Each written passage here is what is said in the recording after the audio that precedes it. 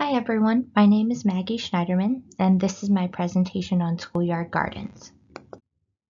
So what is a schoolyard garden? Well, it's just like it sounds, a garden that is located on a school premises or at least ran by a school that actively incorporates a learning curriculum into the hands-on work that naturally occurs in the garden.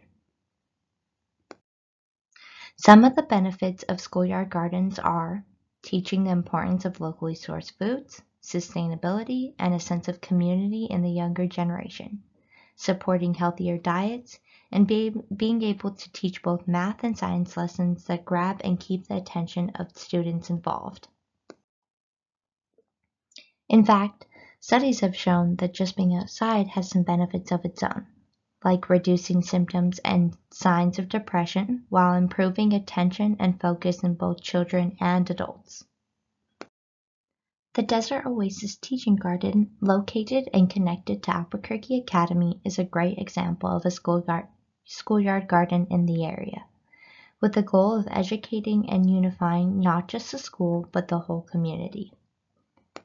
Desert Oasis spans over almost 2 acres of land and began back in 2013.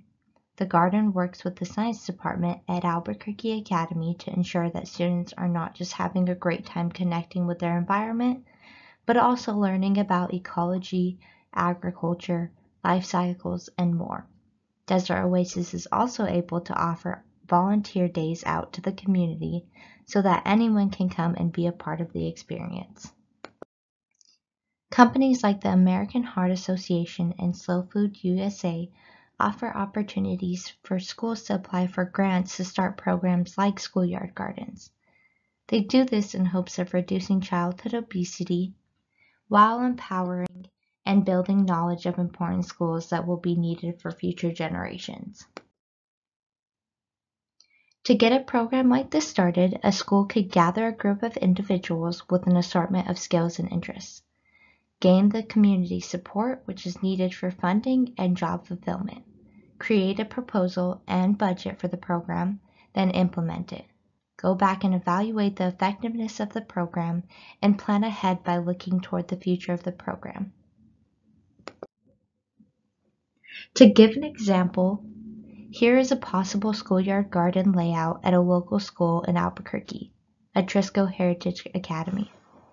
I have also listed vegetables that grow well in the area and the average budget that is needed to start a program like this.